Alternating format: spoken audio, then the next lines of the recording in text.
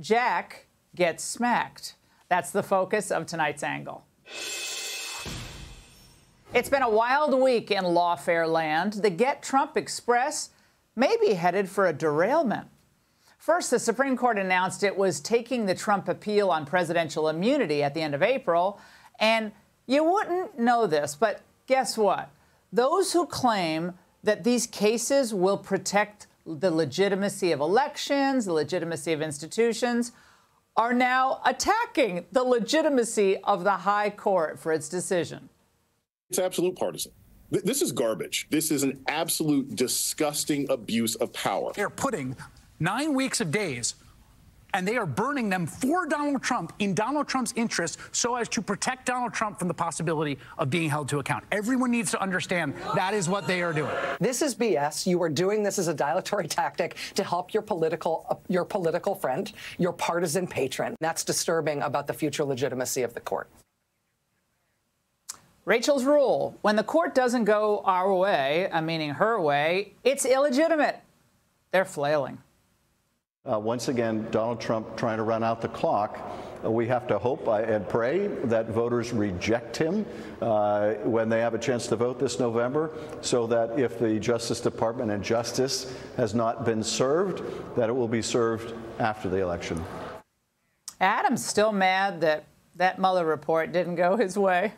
And the news kept getting worse for the democracy defenders. At a morning hearing in the classified docs case against President Trump, federal judge Aileen Cannon signaled that Jack Smith's suggested July 8th trial date would be a no-go because the trial time frame for all the motion work that has to be done would be far too compressed. That totally makes sense.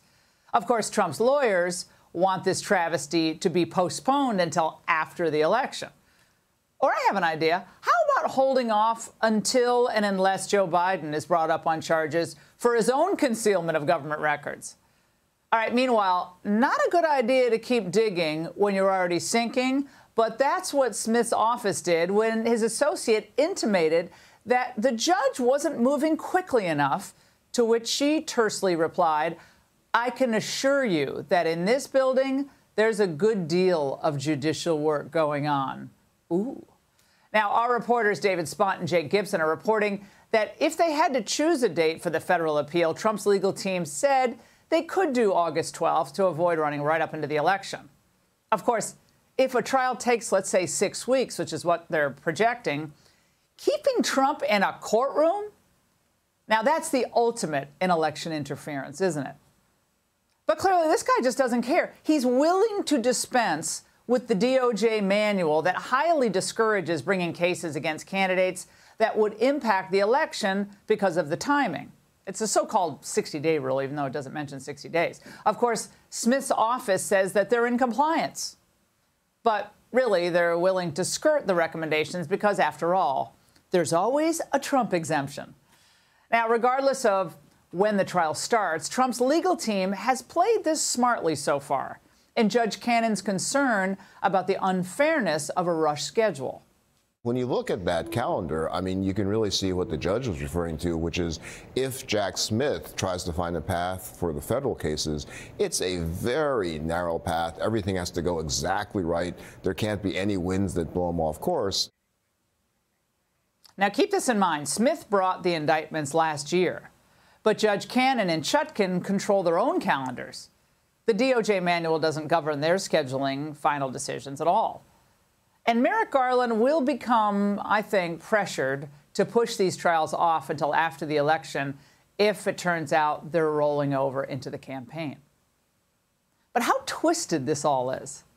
They wage a multi-front campaign of lawfare against a leading presidential candidate, interfering with the election because, again, they allege he interfered in the 2020 election.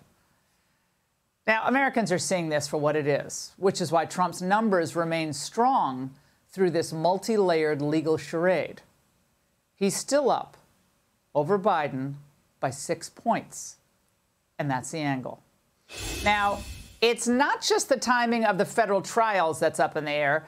They may be taking the load off Fani permanently, as in removing Fani Willis from the case she brought in Fulton County against Trump for election interference. Closing arguments took place today, and lawyers for the Trump co-defendants, well, I think they trounced. Miss Willis is telling everyone in that church and everyone that's going to hear that in the media afterwards that these defendants are guilty. The uncontroverted evidence shows that Mr. Wade lavishly spent on Miss Willis. The uncontroverted evidence shows that the money that he was spending on Miss Willis came from this contract. There is a direct financial benefit that Ms. Willis received from this. I believe we've shown an actual conflict. That conflict is not just financial. It can be any conflict that impairs your independent professional judgment. That's really embedded in the prosecutor's oath to act impartially. That's the original sin from which all of the other problems flow. There's no boyfriend exception. Think of the message that would be sent if they were not disqualified. If this is tolerated, we'll get more of it. This office is a global laughingstock because of their conduct. That's an understatement. I love the "there's no boyfriend exception" line. That could have been my favorite. All right, of course, the state of Georgia rejected the idea that Fani Willis's conduct with Mr. Wade or her church tirade amounted to any ethical breach.